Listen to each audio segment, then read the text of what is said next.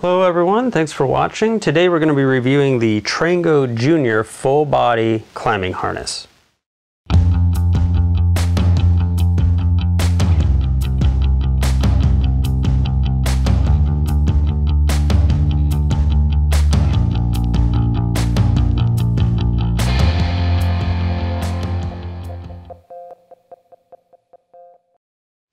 So before we get into the specific features of the Trango Junior, why do kids need a full body climbing harness in the first place? And the simple answer is because, well, kids are top heavy.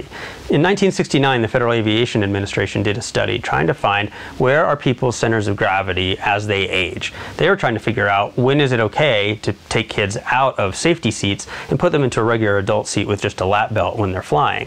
And what they found was people's centers of gravity stay pretty much 5 inches above the bottom of their groin.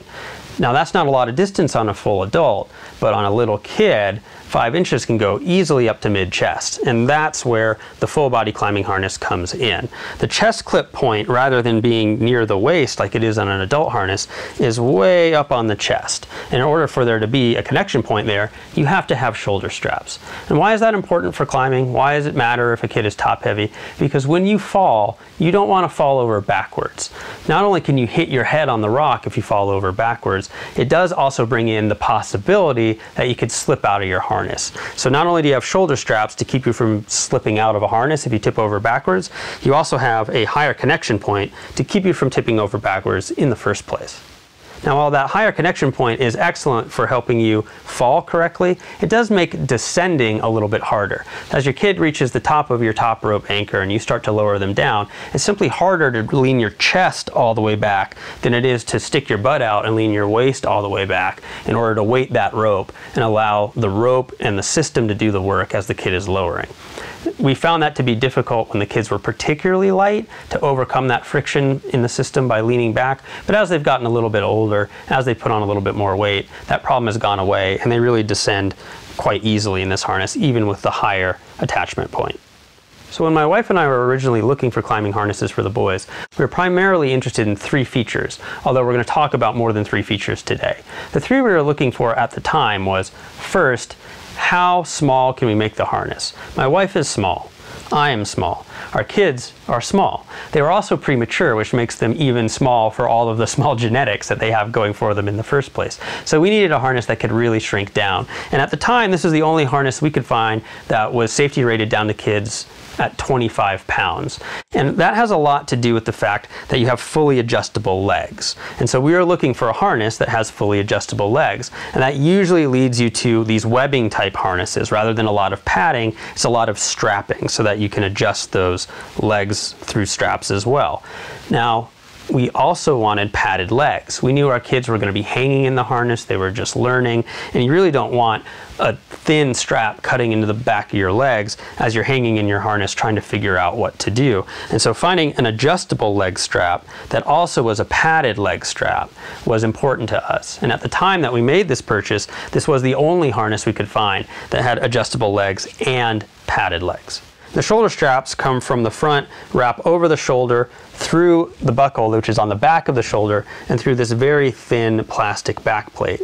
Now that system has a number of features that are beneficial. Now because you can wrap the straps back through the back plate, they stay out of your way, out of your knots, which increases your safety.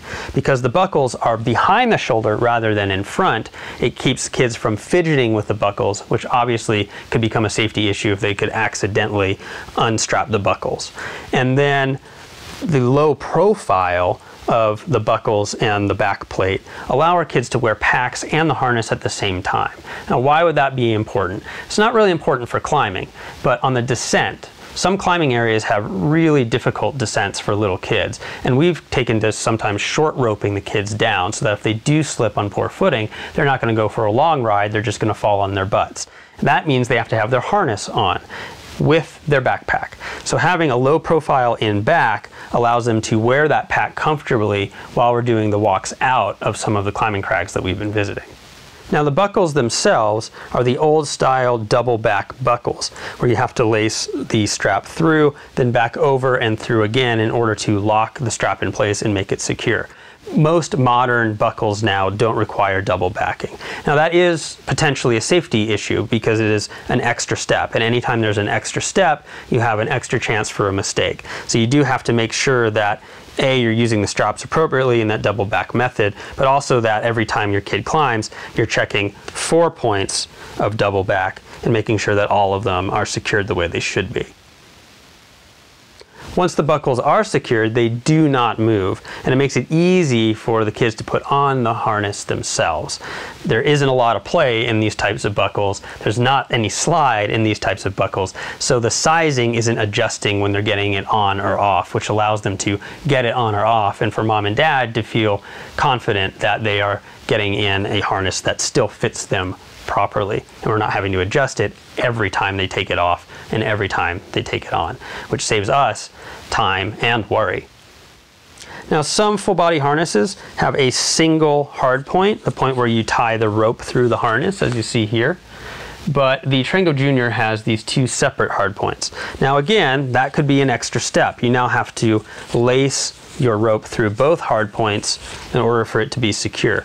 I actually, in this case, like the ability to easily visually check that I have got this tied on correctly, because I do have to run through both of those hard points, and I would have an open chest and a very obvious way to check that we haven't tied that knot correctly through the hard points. Now, of course, we still have to check the knot itself, but being able to visualize that we're attached to the harness correctly is very easy to do with the 2 separate hard points. Now, one of the limitations of this harness is that it does not have gear loops off the hip. Why might you want gear loops?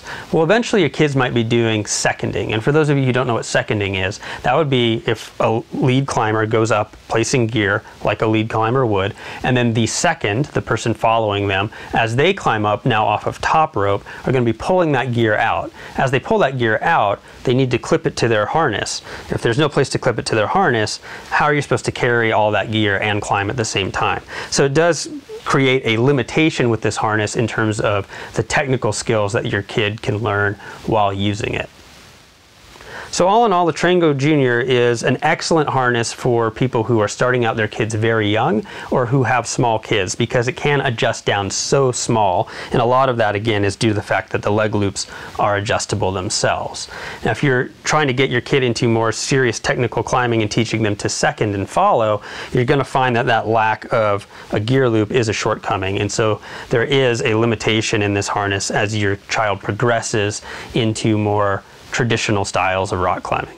And lastly, is there anything else you'd like to say about the harness? Things that you like about it, don't like about it? I like the color. The red and orange and yellow design is pretty awesome. Yeah, you guys like it's sort of fire color themes, huh? Yeah. And you guys like fire because it makes you feel fast? Yeah. And it just kind of looks cool if you look at drawing pictures of it. That's true. So the harness will grow with you. The harness is in cool colors. The harness keeps you safe. It's comfortable. You can wear your pack with it.